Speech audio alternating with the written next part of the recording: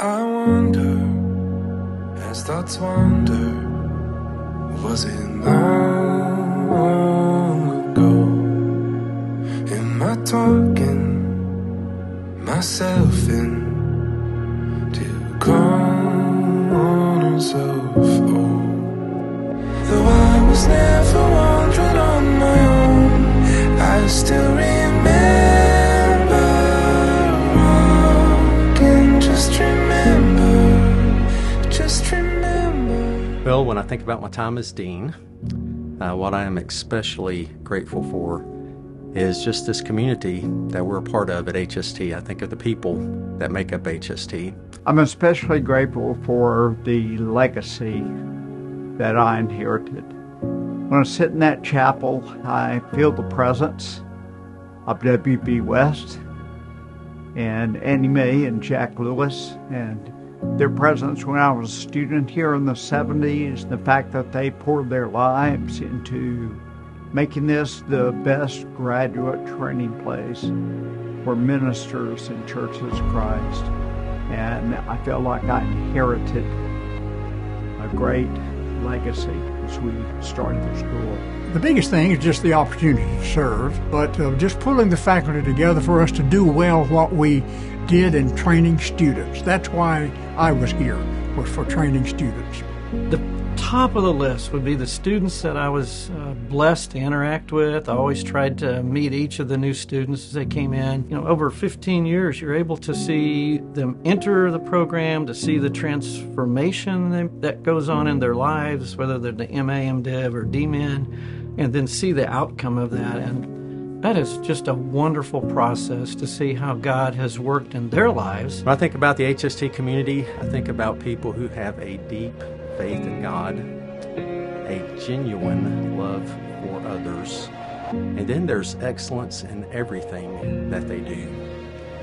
So it really is a special team with a shared mission, and it's really been an honor to be a part of it. During the time I was dean, and ever since the time I was dean, I was especially grateful for where I saw our students going, because we are committed for training and ministry and can do some things most local churches can't do. When we see our students going into urban ministry. We had students who worked with local churches, students that fanned out almost to the four corners of the earth. And that was really gratifying to see the difference it made in the local church.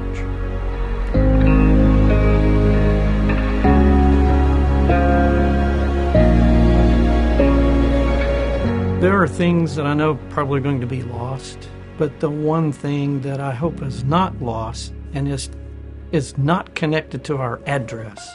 It is our mission. It's who we are and why we exist and what actually brought the faculty here, and I think what brings students here. And as we've stated it, our mission is to challenge Christian leaders to deeper faith in God and higher standards of mission and ministry. Well, obviously making this kind of change will require something in the mode of education. And of course, even when a school does not move geographically, it has to change over time because our culture changes. We live in a challenging time, and it's no time for our people who sit in the pews to hear sermonettes that are shallow and ill thought out and ill-founded. It's a time for people to hear products of careful thought, careful research, deep-rooted in Scripture, and articulated in a way that will give people a Christian worldview and make it practical so that it makes a difference in people's lives. I would like for the pride that we all share in what's been done here for the last 66 years to continue, for the camaraderie to continue, for the essence of what is really a very special school here and a unique school.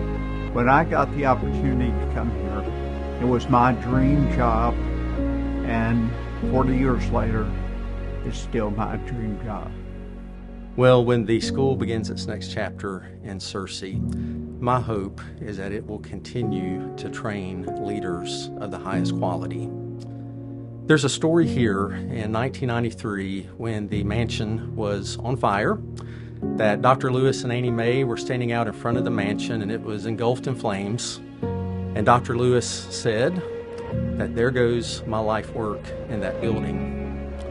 And Annie Mae, who was always the smarter of the two, turned and corrected him, and she said, your life's work is in the students. It's not in the building. And so my hope as HST moves to a new building and into a new location is that we can continue to produce the type of leaders that we've been able to produce with God's help for the last 66 years. No broken-hearted hope to ever find themselves in place to reason why love is forever. It crossed my heart, it crossed my mind, and crossed the room I caught an eye this time, calling me home. Who knew you'd be the one to let me know? I still remember talking, though I was never wandering on my own. I still remember walking. I knew you'd be the one to let me know. I still remember talking, though I was never wandering on my own. I still remember walking. Just remember, just remember, just remember.